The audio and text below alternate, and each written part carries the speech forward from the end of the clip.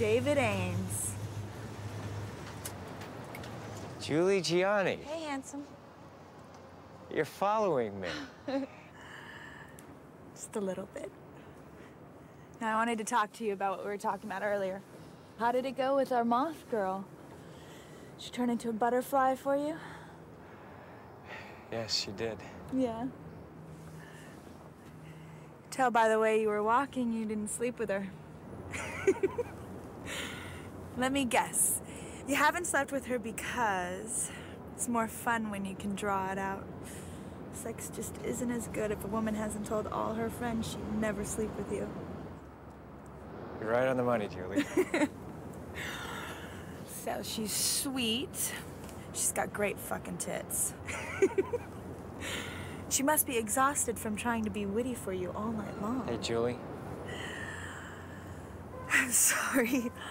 Like, I had a bad night. I went home with a waiter who tried to give me career advice.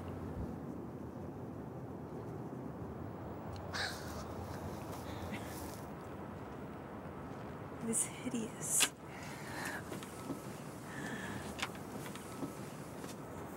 There's just no guys like you, David. I'm still a little bit in the mood if you want to kill some time. You know, while we're waiting for Prince and Princess Charming, we've always got each other, darling.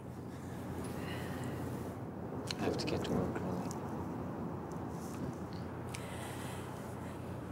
I root for you, David. I only want you to be happy. Same to you.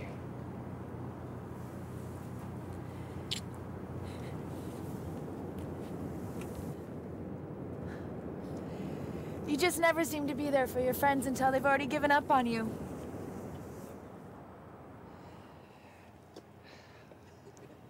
I'm not blowing you off. I want to be alone for a little bit. Trust me. I have a lot of things that I have to take care of.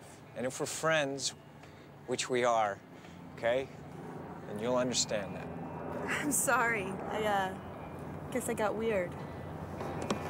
It's okay, all right? I missed an audition and, I just felt bad you didn't invite me to your party.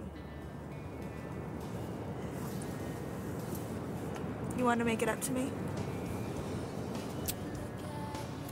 I won't tell a soul.